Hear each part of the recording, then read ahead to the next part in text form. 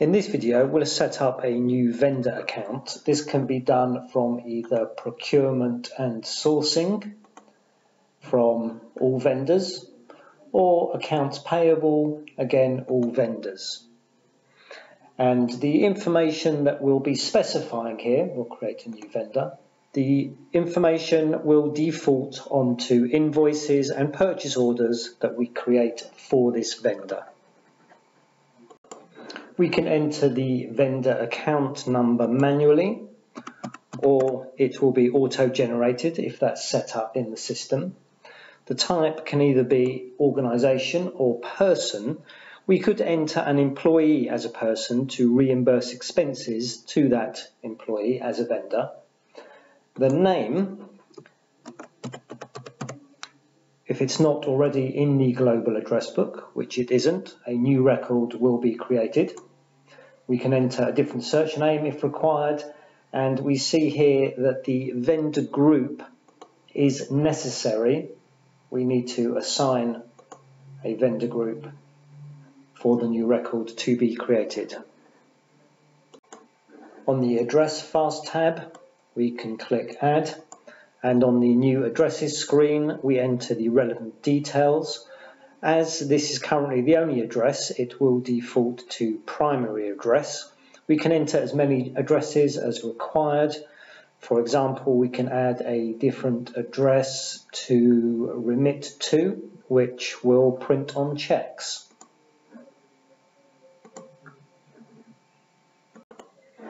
We'll do the same for contact information, clicking Add and entering a new contact, which can be any of these, obviously. Under the Miscellaneous Fast tab, we can assign the vendor to a buyer group, and if we have one set up, a vendor rebate group. Here we also see the current vendor hold status. We'll look at that a bit more later. Under the Vendor Profile Fast tab, we will check the Bid Only box if the vendor has submitted an RFQ proposal but has not yet been approved for purchases, and various other specifics can be noted if we know them. I'll just show you the fields in the Purchasing Demographics Fast tab before we move on to the Invoice and Delivery. Here we can assign invoice and delivery groups if we have set them up. Under the Purchase Order Defaults Fast tab, we have options for default site and warehouse for receiving goods from the vendor, and we also have discount groups if we have them set up. And lastly, payments. Here we can specify default terms and method of payment, schedules and discounts. If I know, for example, we typically pay this vendor by check, I'm going to set that up here. And if I know we are on payment installments, I'm going to put that here.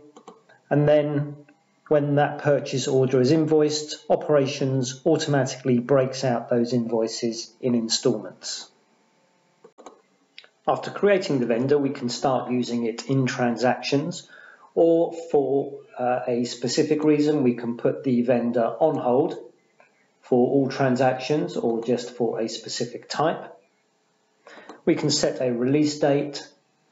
We can assign a reason code for the hold, and we can apply it to all legal entities.